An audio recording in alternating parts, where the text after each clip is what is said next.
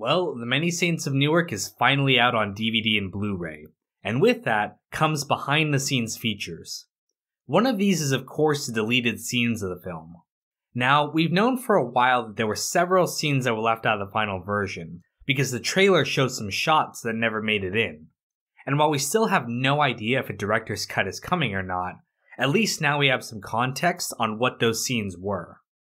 This is going to be a short video, but I just thought I would go through those scenes for those that haven't seen them, as well as give background on how they relate to the film and the show in general. Now, I don't actually own the Blu-ray myself, as Paulie broke my last Blu-ray player with his Brogan adjustment. Maybe Brendan Flown could hook me up after his eye exam. But luckily, the Many Saints Club posted the scenes on YouTube. I'll link to their video, go check it out for yourself. I'm not sure if there are any other scenes included in the Blu-ray that are not shown here.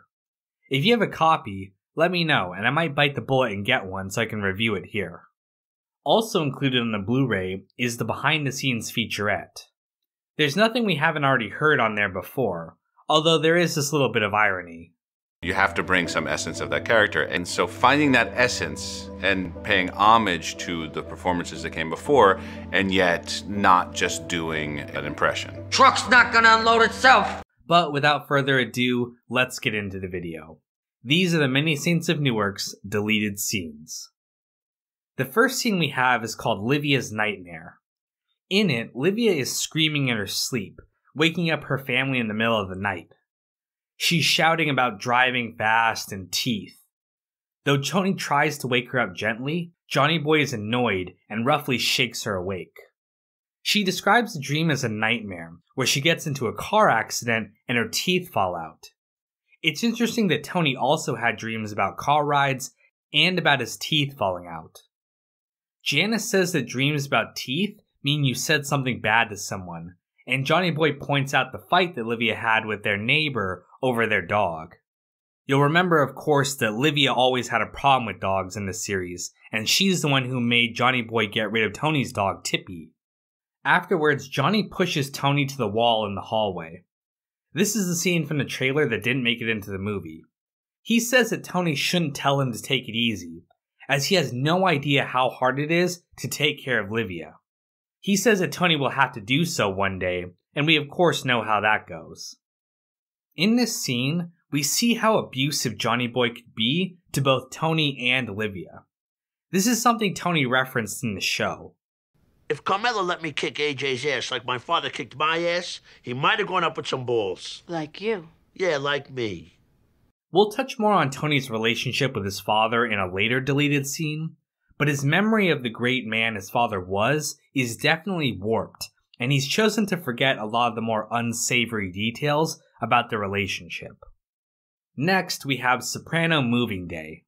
In it, the family is getting ready to move from their original house that we saw in the episode Down Neck to the house that Livia actually lives in at the start of the series. The theme of moving from their old neighborhood with all the Italian culture to a more upscale and Americanized neighborhood is a theme that would be explored heavily throughout the show.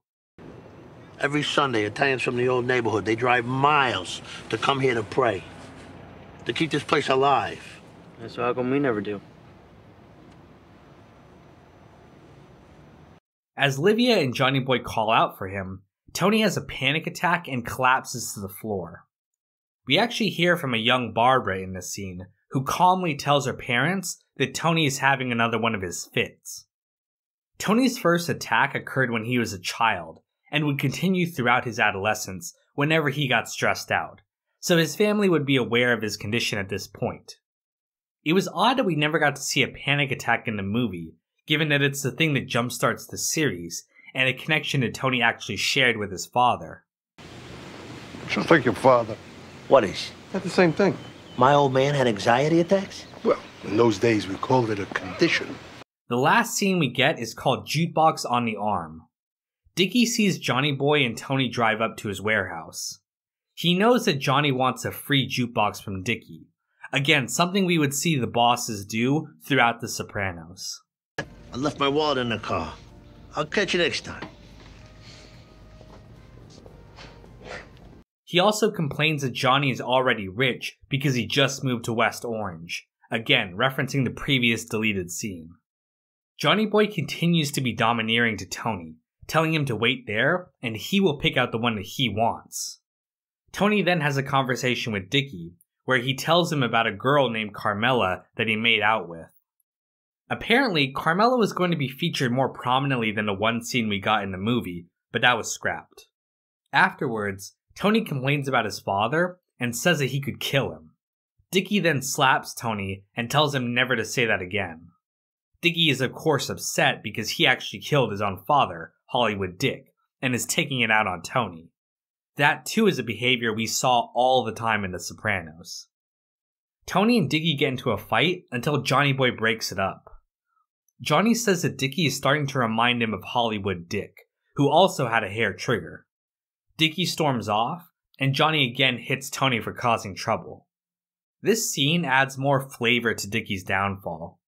After he kills his father, he becomes increasingly more erratic, and we see how it affects his relationship with the people around him, most especially Tony. And those are the deleted scenes, at least the ones we've seen so far. Again, I think many of these could have given the film more Sopranos flavor, and I'm hoping we may still get a director's cut with everything included. But there is something else I've wanted to talk about for some time, but never had the chance to. I figured I might as well throw it in here. There's been a lot of criticism for the film because of the focus on Harold and the African American characters. Some fans have complained that it doesn't fit with the original show, and while I do have many problems with the structure and the pacing of the film, the Newark riots and the African American experience is clearly something that Chase has been interested in for a long time. In 1988, Chase created a series called Almost Grown. It was sort of a precursor to This Is Us, as it was a show about different generations of a family across different timelines. It starred Tim Daly, who would later play JT Dolan on The Sopranos, and is how Chase knew him. Now, I haven't been able to find any video of the show online, except for most of one episode, which was posted to YouTube. Again, special thanks to OutThere85, and I'll link to his video. The episode is called Jersey Blues, and wouldn't you know it, it just so happens to be about the Newark riots. Let's take a look and see if we can make any connections. Some so-called spokesman for the colored community is predicting a riot in Newark, just like Los Angeles last month. What the fuck? That's Belmont Avenue. They burned down their own neighborhood. It's stupid. You know, I never realized exactly how prejudiced you are. You got your nerve. What, is it my fault? You're twice as likely to be robbed by a black? That is so fucking racist! Happens to be a fact. Oh, from who, David Duke? They should riot. They should burn down Newark. What? What? Whites have been stealing Negroes blind for centuries. I never stole from a colored man in my life, not once. We don't break into their homes and steal their TV set. Well, take music. This big, fat, white guy, Paul Whiteman, calls himself the king of jazz. He's the king of Swedish meatballs. What's this? Al Hurt. Trumpet. He's on Carson all the time. It's not jazz. Take it back. These two. Anyways, this was a simple little video I wanted to make. I hope you guys enjoyed the content, and be sure to be subscribed for more Sopranos videos coming soon. They also deleted my cameo appearance, by the way.